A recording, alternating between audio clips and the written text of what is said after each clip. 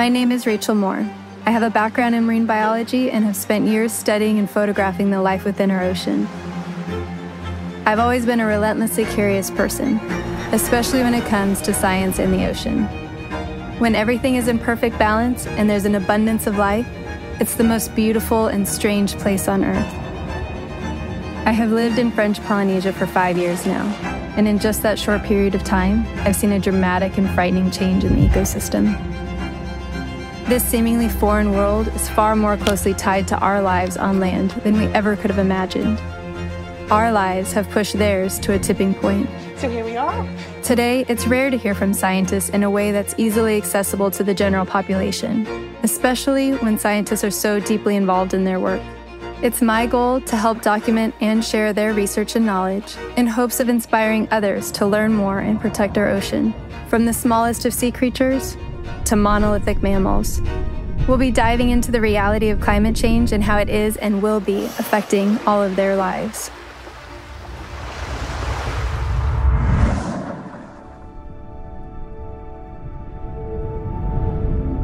This team of scientists have an underwater nursery where they're able to grow and monitor different types of corals in a relatively controlled environment. This allows them to compare their results with corals grown in the lab and see which corals are best able to survive the stresses of climate change. Coral spawning is a process by which coral reefs reproduce.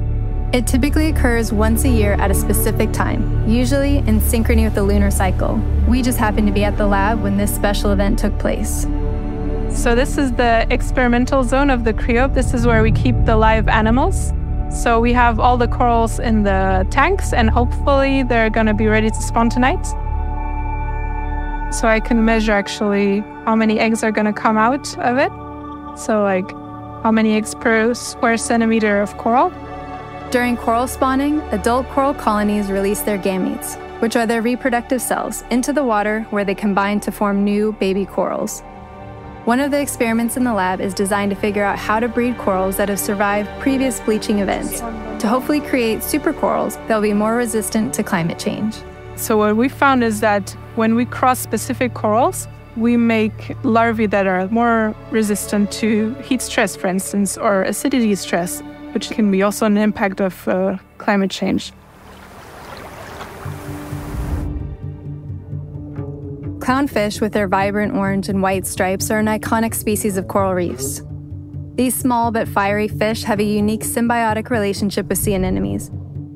Here, they're able to find protection from predators and a source of food. I could never be an actor or a politician. This is Dr. Suzanne Mills. She's studying clownfish as they're a great indicator species for the reef. I want to see whether organisms can cope with environmental changes, mainly caused by humans, and if they can cope, what mechanism do they use? And what's cool about corals and anemones is that they have so many other fish and shrimps and crabs living inside them. And so not many people have looked at the impacts on them. They've just focused on the corals. Since clownfish are so similar to other species of tropical fish, the data collected from these studies can be applied to a fifth of all fish species living on the reef. So what we found that climate change impacts the reproduction of clownfish means that it could also impact the reproduction of a fifth of the species on the reef.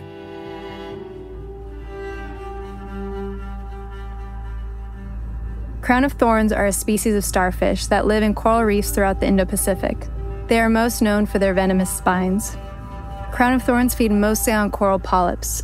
A single starfish can consume up to 6 square meters of coral reef per year. Their life cycle is this boom and bust. So they have 2 phases where they can live individually in very small numbers. They're a natural part of the reef. They're not invasive or anything. But some period in time, they have this boom population where their numbers just explode exponentially. And they're often seen coming up deep from the reef like an army. The worry is, the last time there was an outbreak of crown of thorns in Moorea, they devastated 90% of the reef. The reef did slowly come back. It took between 10 to 13 years.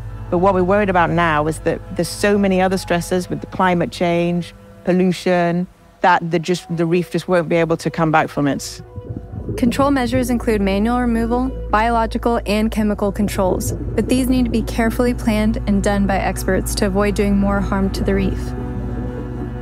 These outbreaks can be caused by a variety of factors, such as overfishing of their natural predators, nutrient pollution, and global warming. While they are a natural part of the ecosystem, they can be an extremely destructive force when their populations become imbalanced. I still have hope because my work on clownfish and other species have showed me that species can cope. They're resilient to changes. They can modify their behavior or their morphology or their physiology to cope with the changes. And maybe that gives them a bit of time to make genetic changes that will help them in the long term. For 450 million years, sharks have been the apex predators of the aquatic world, keeping all marine ecosystems in balance. These evolutionary masterpieces have survived the last 5 mass extinction events, but somehow, even with all their instinctual knowledge, now find themselves in danger. This is Dr. Jody Rummer of James Cook University. She's investigating how climate change impacts the physiology of newborn and juvenile reef sharks. And not only am I a professor of marine biology, but I'm also the founder and the chief scientist of the PhysioShark research program. The PhysioShark team is collecting the information needed to not only better understand the life cycle of these animals, but also how we might better manage and protect areas of our oceans. Now, we're here in French Polynesia for a very special reason to do this research, because it is a shark sanctuary. So 4.8 million square kilometers of ocean is protected for sharks from fishing, from any form of exploitation. So that allows us to focus on the next really big threat that sharks are facing, and that's climate change. Techniques that we're using come from physiology, come from a lot of human studies. We'll take maybe a blood sample, we'll use an ultrasound, we'll look at how big their liver is, how much energy they have stored in their body that's going to get them by while they're learning how to essentially be a shark in these shallow nursery habitats. We're trying to measure and understand how fast they're using this energy source. And of course, this is going to be utilized much more quickly under elevated temperatures as well. So it has a lot of climate change relevance. They're going to be using these energy stores much more rapidly under warmer conditions. Their research continues to emphasize the importance of protected areas in shark sanctuaries, giving these critical species time to better adapt to the threat of climate change.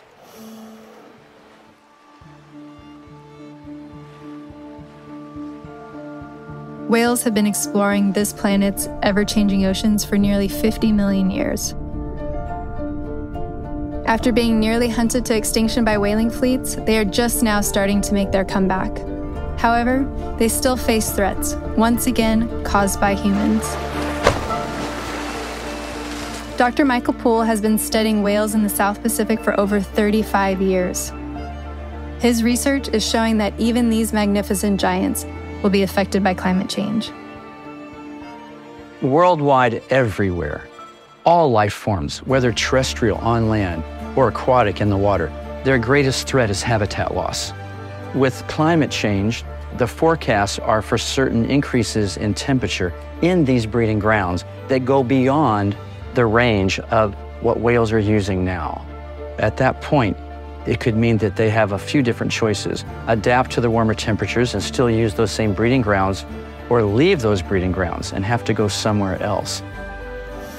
Our ocean's ecosystems are under threat from pollution, climate change, overfishing, and a number of other human-caused stresses.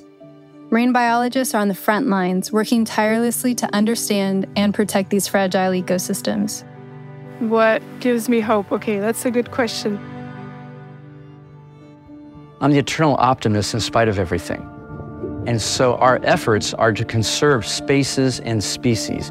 I see that a lot more young people care about the environment and they want to do their part.